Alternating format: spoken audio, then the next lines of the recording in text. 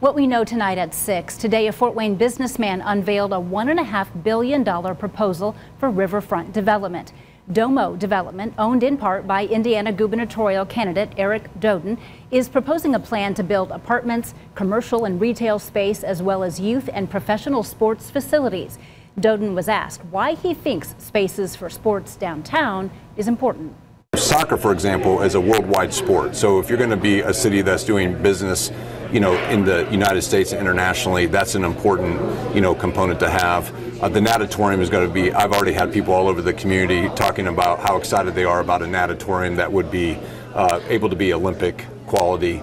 And then you have a downtown arena in which we're able to host Purdue Fort Wayne and do, high school and regional basketball games, as well as concerts and other aspects of that. The mayor's office issued this statement saying the City of Fort Wayne administration is aware of the proposal that's been made by Domo Development. The project will be reviewed along with 8 other proposals that have been brought forward by other development teams to possibly invest along the riverfront.